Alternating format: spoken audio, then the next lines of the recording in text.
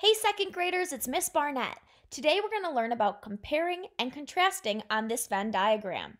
So, since I love superheroes, I thought we could compare Batman and Superman. This gray circle represents all things Batman, and this red circle represents all things Superman.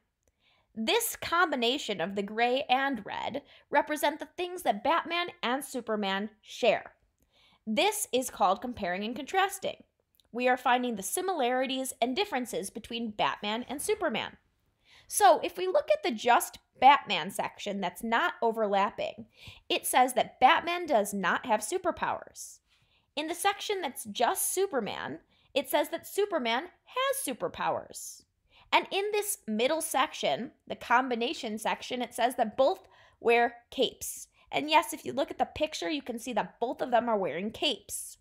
So let's add some more qualities that make Batman Batman.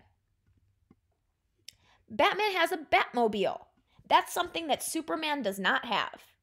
Only Batman. Batman has enemies like the Joker, Bane, and Harley Quinn. Those are Batman qualities. Batman is actually Bruce Wayne. That's his secret identity. Now, in the only Superman section, we need to add things that are just for him. So, Superman can fly. Superman's main enemy is Lex Luthor. Clark Kent is Superman's secret identity.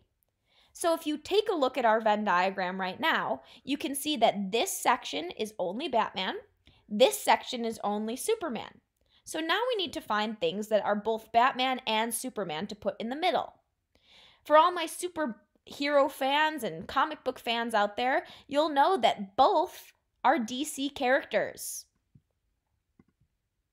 Both are good characters too. They're superheroes, not supervillains, and both try to defeat evil. So if you take a look at what we have right now, you'll see that this Venn diagram is full of things to compare and contrast the similarities and differences between Batman and Superman. And now, our Venn diagram is complete.